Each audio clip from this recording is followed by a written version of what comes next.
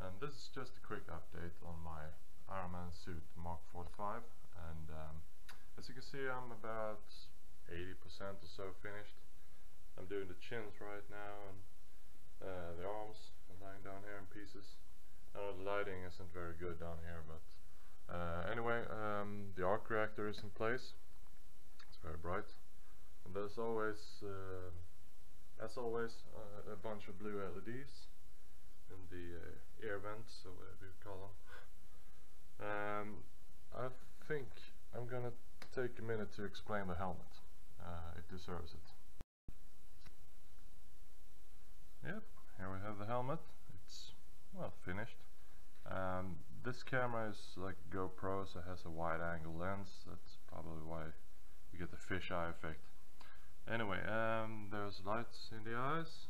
They're not very strong, and obviously that's because I want to be able to see anything. And if we open it up manually, the eyes they shut off because there's a magnetic switch up here in the top. And the whole visor can be taken off. It's just magnets.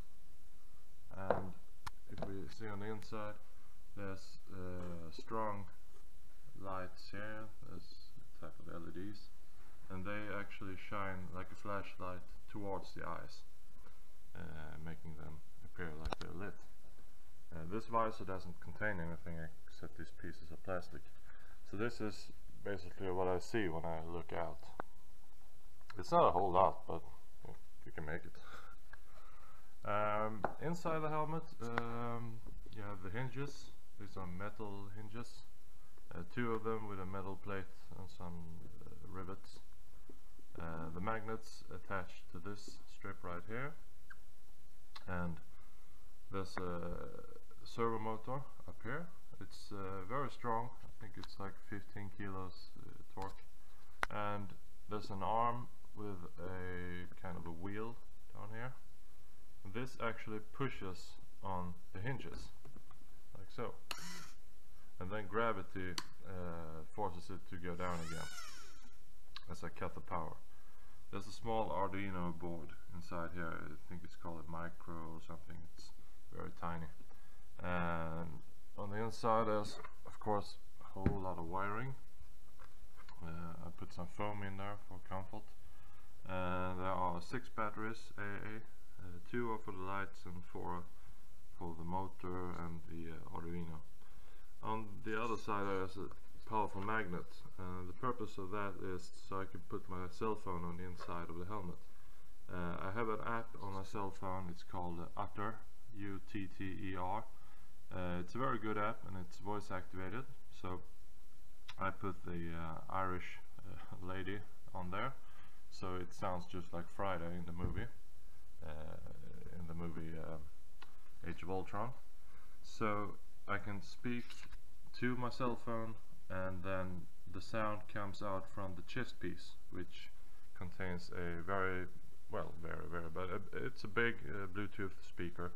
And since the speaker is placed inside of the whole chest cavity, you get a source, kind of acoustic, whatever you call it. It amplifies the sound, so it sounds really powerful. I'm gonna show that later as well. You can play music, sound clips, etc.